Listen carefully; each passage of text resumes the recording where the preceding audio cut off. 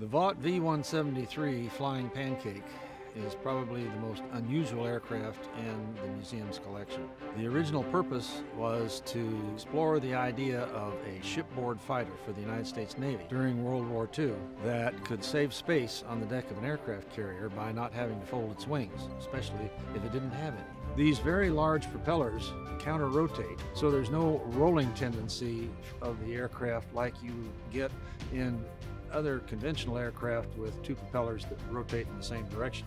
Also, during the first few flight trials, they discovered that at high angles of attack, the propellers developed some vibration that was unacceptable. So they fixed that by allowing the propellers to flex, which was a unique solution to the problem. All in all, it was successful as a test vehicle, but was not developed into a fighter version.